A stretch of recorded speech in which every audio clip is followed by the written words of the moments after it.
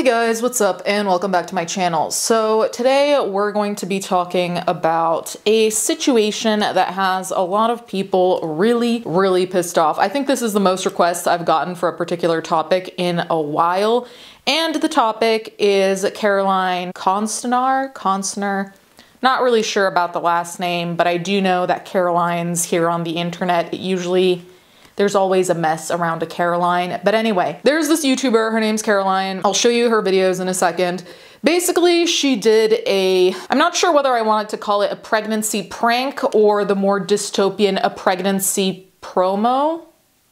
Basically, what happened and what made a lot of people pissed off, Caroline posted this video and we're gonna watch it together and have a little chat. So as a little intro, she has 1 million subscribers, 23 videos. She's been gone for a while and this was her return to YouTube after about a year. To preface her content is humorous. I don't know if I'd call it comedy, but it does include a lot of comedy. So factor that into whatever opinion you're about to have about what I'm gonna tell you.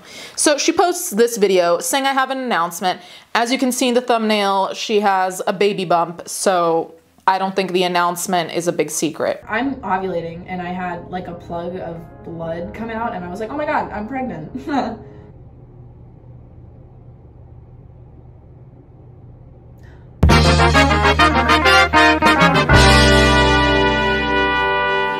I'm 20 years old and I am figuring out what to do with my life.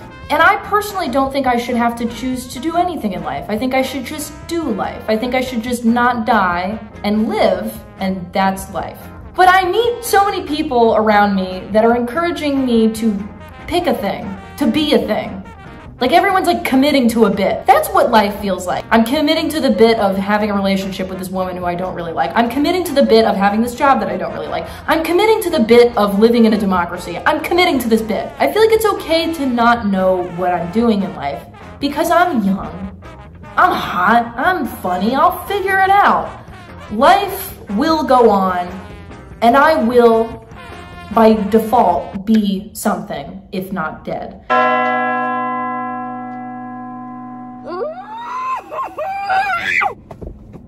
I'm good, guys. I'm actually so good. I want to have a kid. I just don't think I can have a fucking kid right now. And I really want a kid. I do want a fucking kid. And I'm not being stupid. I'm not being like, oh, well, you're young. You don't really know what it's like. You have so much life to live. Fuck you! I'm having a baby. Like, I'm having the baby. It's not like I'm getting rid of it. It's like, I'm having the baby. I'm gonna have a baby. So I think that so far you get the vibe that there is obviously some dry humor there, which I personally always appreciate. I don't watch this channel, so I mean, even as someone who's an outsider, I think that much is obvious. I do think we should be very clear about what counts as humor in our own minds. That's a personal decision for us all, and what crosses a line. For example, there's a level of dark humor that I can only use with certain people because they know me. They know where I'm coming from, and that means that they'll understand me. That level of dark humor here, I wouldn't use because a bunch of people who just come across my video and have no idea who I am will not understand where I'm coming from, and some shit might sound way more fucked up than it is, even though that's part of what makes it funny. That's a little aside. So, as far as we've seen in this video, there were a bunch of people in the comments saying like, I can't tell if this is real. A lot of people were saying that while they were watching this video, before the second one was posted, they initially thought it was a bit, and then after they were kind of like 50-50, and then after that they actually believed it, that she was pregnant. Even her own audience, people who say that they are part of her regular audience, were not really sure what to do with this. Also because I think the acting is actually pretty good. Like, I would buy freaking out in your fucking car because you're 20 and you're gonna have a kid. I don't know if she's in a long-term relationship. I don't really care about all of that. But it's also like, is there someone that's gonna be helping you? Like, whose baby is this? You know, because that's kind of a big deal if you have a partner helping you versus doing shit by yourself. So those are the questions coming up. And that means that I'm already by default taking it seriously, even though I know I shouldn't be now. Remember how I had like shit going on with my uterus when I was 16? Like, I had surgeries just to get stuff removed, so like my fertility's always been kind of weird. I'm pregnant, and if there's any kind of like surgical intervention, I could really fuck up my fertility. Like I might not be able to have a kid again. And then the other thing is that if I have this kid, it's very likely that I won't be able to have another one.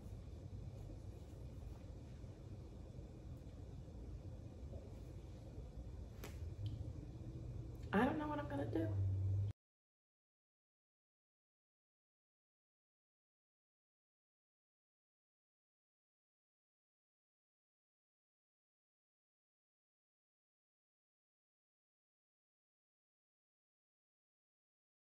So personally speaking, this is the part that I thought was in a particular poor taste. Now, I think we all have been privy to some kind of "I'm pregnant, haha, just kidding, I'm not" kind of joke.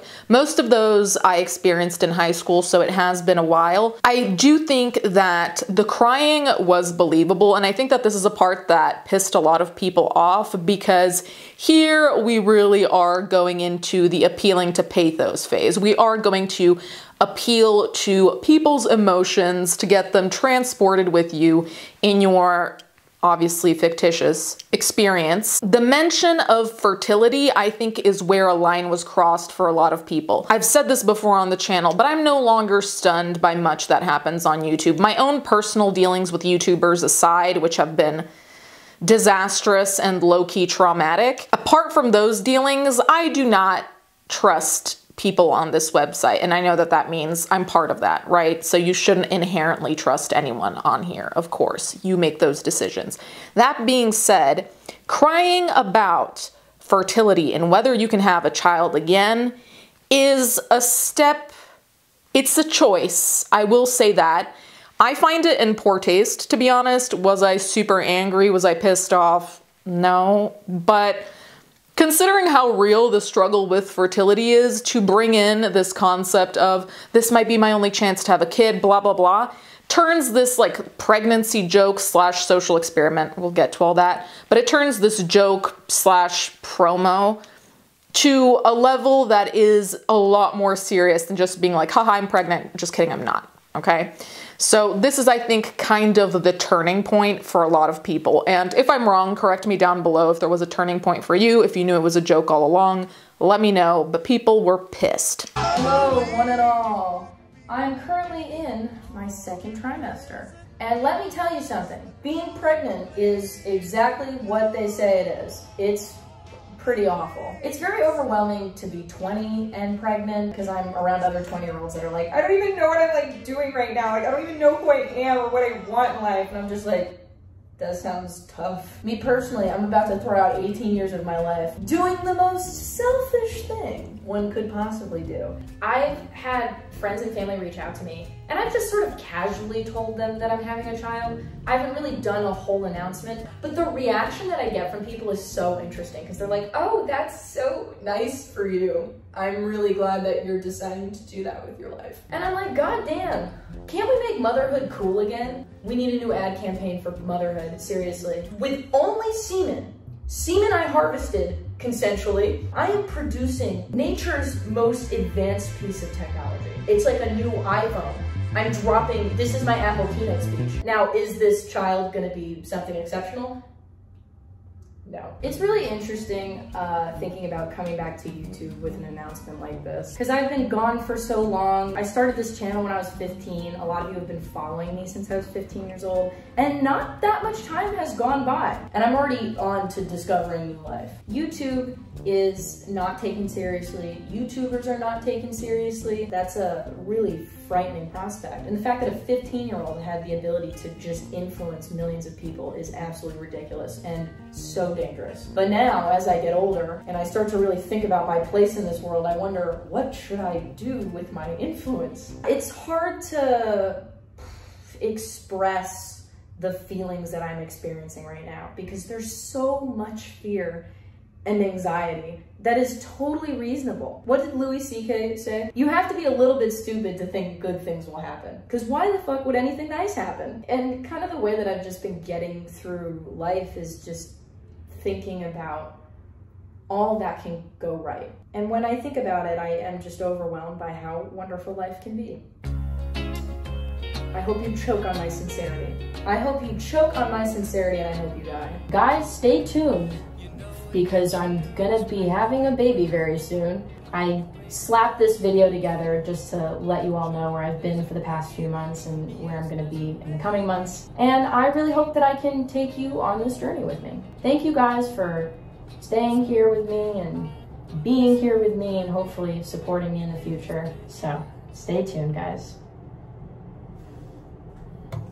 So the end of this video, I feel like goes back to somewhat of a more lighthearted nature because we're not really talking about real life problems like fertility. It's still the haha hee hee, I'm having a baby, life is so wonderful. I was 15 not that long ago, which again, I still think the whole thing is in bad taste, but this is a different level in my opinion than the whole fertility talk / crying. I think that had it all just been kind of surfacey of like, I'm bringing new life into the world, I feel unprepared, pregnancy sucks, my back hurts. If we stayed in that realm of what's basically just physical and didn't go into emotions and difficulties and all of that, it probably wouldn't have been that big of a deal. Like if we chopped up this video and removed some parts, I genuinely think it wouldn't have caused the mayhem it did, but because some of the parts were left in, that's really what fucked with people.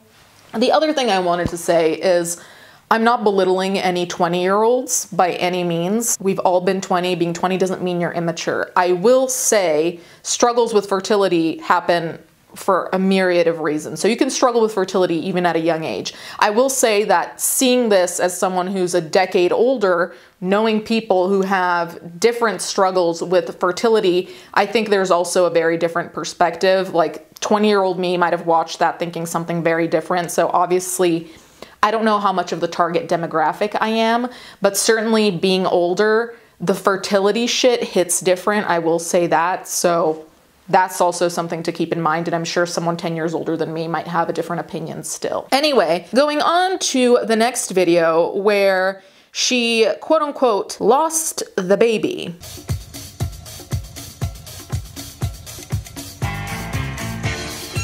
Okay, guys, I lost the baby, and I don't know exactly where I put it. It has to be around here somewhere. Okay, so some of you guys are probably wondering, no, I am not pregnant. And I'm sure some of you are shocked. I'm sure some of you are not surprised at all. I'm sure some of you don't care. But some of you might be asking, when you're a content creator, the line between entertainment and reality is very blurred. Your audience will become very attached to an abstraction of yourself. So listen, I'm gonna start taking issue with this video right here. When you're a content creator, the line between reality and fiction can be blurred. I'm sure especially if you're more vloggy, it kind of has to be blurred in the sense of if I were a vlogger, would I show the outside of my house? No. So when I'm showing me being out and about in my neighborhood, I might be in a completely different neighborhood. Why? Because I don't want people to know where the fuck my neighborhood is. So there we're in fiction, right? But the reality is, you know, when we're in the house, if I'm having a shit day, I'll tell you I'm having a shit day. So there is a tiny bit of blur if you're in the vlogosphere. For a lot of other categories of YouTube, unless it's like skits, I feel like there's not that much of a blur. I mean, people might have personas they put on, but a lot of that is public. Like a lot of people know that persona X, Y, or Z is a persona, and in real life, they're not like that. As a general notion, I don't really like the argument of saying that YouTubers have this like weird limbo space, because realistically, I don't think that's the case for the majority of people. And I do think it's a cop-out. And I think that if you are one of those people, you need to make it clear that there's a separation between you and who you show on camera. And I mean a big one, right? Because it's like when you do a presentation in class. Is that what you're always like? No, but it's still you. You're not pretending, you just are in a different mode. Same thing, right? When I'm talking to my friends, I probably sound a lot messier than here because I can't chop things up and take out dumb shit I might say. But to turn it into it's all relative, it doesn't work here, and especially it doesn't work if you know what you're fucking around with. The minute, the absolute moment you start to make quote unquote jokes or social experiments or whatever you want to call them about death, pregnancy, disease, money, I don't know what else, but those are some of the big ones. The moments you start making jokes that have heavy implications about those things, you already lost. There's no blurry there. There are just some things that I think personally you just shouldn't fuck with just because it will bring you problems, and at what cost. Now, is she getting publicity? Sure, but again, we return to the same thing I always say. It's like, for me, it's game over after that. And maybe I'm in the minority, so it doesn't really matter, but if I can't trust you anymore, what am I doing? Why would I watch you if I can't trust you? You know what I mean? So, and for some people, maybe it's not that deep, but I don't know. I guess my morals just don't align with that. And I think some people might be on the same page. Again, is it the end of the world? No. Is it the first time this happened? No. So is it like worth ripping your hair out over? Is it worth screaming over? No. Is it reprehensible in my opinion? Yeah. And the odd thing is that this connection can become very personally meaningful to the viewers, whilst not being personally meaningful to the creator itself. Your attention is monetarily valuable to me. And unless you have some narcissistic tendencies, which a lot of us do, the experience of having a parasocial relationship with your audience can be very uncomfortable. I'll give you an example. When I was 15 and I first started making content, I had a lot of people threaten to rape me every day. And if you could imagine, this was not fun. And the problem with this, beyond the obvious, is that there's no meaningful way to respond to this interaction. The offender has anonymity, and in some way, so do I. So I'm not treating them like a real person. They're not treating me like a real person. You're not real, and I'm not real, and none of this is real. And yet, the effect that we have on each other is still very real. I will present myself on the internet because I want to desperately be seen and to connect to other people. And a lot of you come on the internet, a lot of you will engage on the internet because you want to be seen and because you desperately want to connect to someone. I lied about being pregnant as a joke. And the joke is not that pregnancy under strenuous circumstances is funny. The joke is not that the audience was gullible enough to believe that I was pregnant. The joke is you connected to something that wasn't real. And I have become something that isn't real. So, fun story, the mic saga continues. It might have been a sign, but my mic just gave out. It completely gave up on life, which is understandable, but if it was a sign, I'm not taking it, so let's keep going. So if there's something that will forever irk me and forever bother me, maybe as a byproduct of being in classrooms with a lot of people who acted in this type of way, so like the rage is deep-seated, it's the over-intellectualization of things that actually are rather basic and not really that deep, okay? So I think we all collectively know that parasocial relationships are unhealthy. Projecting onto people to a point is unhealthy. Thinking you know someone, getting mad at a creator for things that have really no big consequence. It's one thing if they actually do something fucked up. It's another thing if you're mad when they get a boyfriend or girlfriend and it's not you. So there are plenty of examples of parasocial relationships, and I don't really think I need to explain where the line is, where things start getting unhealthy, okay? That being said, what she's doing here is trying to make this sound a lot more intellectual than it really is, because the reality is this. If I come here and I tell you something devastating, okay? Like I lost a child, much like she did. Most people, that's a sense of empathy. That's not parasocial. An average person whom you tell, even if it's a random person on the street who doesn't know you, if their emotions are well regulated, if you tell them, I lost my child, I had a miscarriage, whatever, most people will respond with a level of empathy. They're gonna say something along the lines of, I'm so sorry, and they're going to be sad for you. That's basic empathy. That is just putting themselves in your shoes and thinking about how they might feel or how they might feel if that happened to their wife, whatever. So that's not parasocial. That's basic human empathy, okay? Now, certainly there are people who bring it to a parasocial level, but turning it into this big PSA about why people on the internet are weird, like, she's been on the internet for long enough. People here are fucking weird. There are a lot of people who get too attached, too invested to the point where it's toxic, surely, but that does not justify anything that's happened here in my perspective. And on the contrary, it's just like, if people are already parasocial towards you, in your opinion, why would you pretend a tragedy happens to you? Because that will only make the parasocial more parasocial, because now it's just like, oh, my fave went through this horrible thing and now my life is upside down because their life is upside down. There's a whole fucking thing going on there. So it's like the point you're trying to prove, I get it generally, I guess, but it's also like you're making things probably worse for yourself in the meantime, before she declared that it was all a lie and a scam and a way to promote.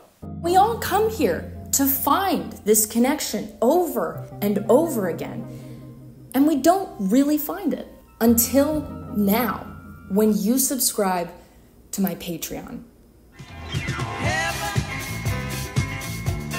Oh yeah, that's fucking right. This entire stunt has been an advertisement for my Patreon. I'm also announcing that I'm coming back to YouTube. Listen, I wanted to come back to YouTube and explain to everyone why I had been gone and what had happened to me in that time that made me want to come back. But some of you in my audience are pretty weird, and I don't blame any of you. You know, you can't help being weird, but I didn't think that it would be healthy for me to expose myself like that to all of you. And that's why I decided to keep a lot of my more sensitive information behind a paywall, where I would hope some of the audience would be more intentional with how they interact with me, because now it costs money to do so. Guys, I'm back.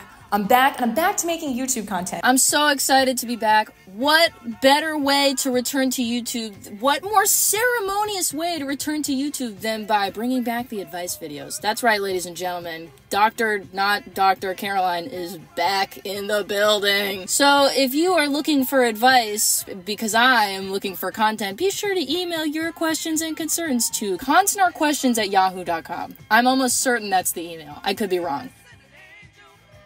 So we find out that this entire thing is a promo for her Patreon. Now, I think us people of the internet, us people who have been around on here long enough, are not particularly surprised. Is it disappointing? Is it sad the levels to which humans will go to advertise shit? Yes. But is it surprising? Did I fall to the ground like, oh my God, this has never happened before? No, there's been enough of a shit show here that I feel fully prepared for whatever's coming next, honestly. The irony here that a lot of people were pointing out in the comments is that there is a kind of circular nature in this, because this is supposed to be about parasocial relationships, this entire stunt, right? Aside from promoting her Patreon, it's supposed to underline parasocial relationships. But then the joke is kind of like, oh, if you do want to have a parasocial relationship, come to my Patreon where there's a paywall, but after you pass that paywall, you can continue to have that parasocial relationship. So it's almost like the commentary nullifies itself, and maybe that was the purpose. Maybe this is all supposed to be some massive ironic argument. I don't know. I truly don't know what to make of any of this, aside from this was obviously a publicity stunt. Basically, what she is saying is, so long as there's a paywall and so long as I'm getting an additional income, you can be parasocial. And then on her Patreon, she's supposedly giving people advice, which is, I don't know, but I would not go to the person who faked a pregnancy and miscarriage as a stunt for advice. I'm just saying, you guys, probably Cosmopolitan has a better advice section, and you know full well how I feel about Cosmopolitan. So I'm just gonna leave that there. You guys can make your own decisions. I trust you to be responsible people. I feel like a mom right now. All of this was just very jarring to me. And like I said, it might also be that because of my age, a lot of this stuff is actually, you know, like not happening to me, but people I know, you know, have issues with fertility and stuff like that. So I think my perspective is a little bit different compared to a 20-year-old who, for the most part, or a lot of 20-year-olds aren't thinking about children and families in the immediate, right? So maybe there it's easier to make a joke out of it because it seems so far away and so distant from your current reality. Anyway, let me know what you think in the comments down below. Thank you guys so much for watching. Thank you to my patrons as always, and I'll catch you guys next time.